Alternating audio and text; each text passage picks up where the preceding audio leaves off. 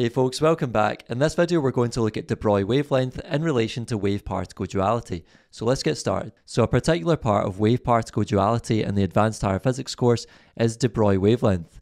It says in 1923, Louis de Broglie, a French physicist, suggested that since light had particle-like properties, then maybe nature was dualistic and particles had wave-like properties as well. From relativity theory, we can say that the energy of a particle with zero rest mass, such as a photon, is given by E equals pc, where p is momentum and c is the speed of light. And since E equals hf for photons, then we can write pc is equal to hf.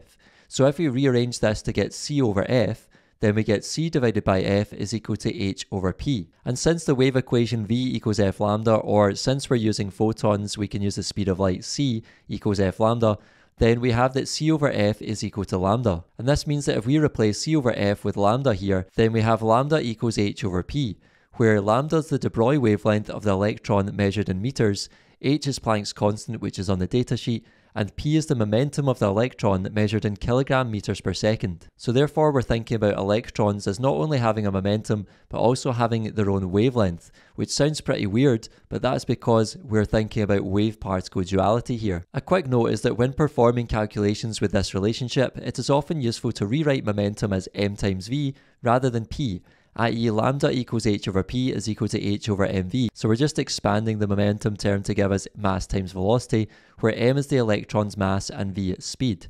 And this is because typically you'll be given the electron's speed rather than just its overall momentum. So this form of the relationship can definitely help you. And thus we've seen that the wave and particle are related through its momentum. And we'll now go on and see how de Broglie was able to explain the stability of orbits in the Bohr model of the atom. So it says by associating a wavelength with the orbiting electron, de Broglie was able to explain the stability of orbits in the Bohr atom. When an electron is in one of the allowed orbits or stationary states, it behaves as if it is a standing wave, not a particle experiencing centripetal acceleration. So instead of thinking about the electrons as experiencing a centripetal acceleration which would cause them to spiral in towards the nucleus of an atom, we can consider an electron to behave like a standing wave instead, rather than a particle, and thus the electron does not emit electromagnetic radiation. The radius of the orbit must be such that it allows for a standing wave to be created, hence it is quantized. So if you look here, we've got a diagram of an atom as proposed by de Broglie, where we've got a nucleus in the centre,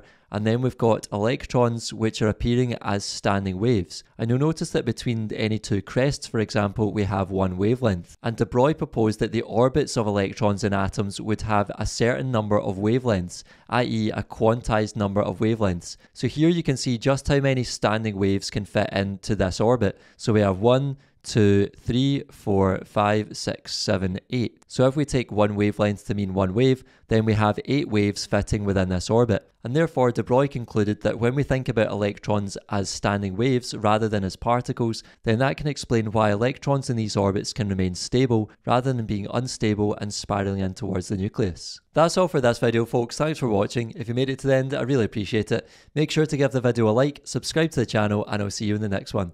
Take care.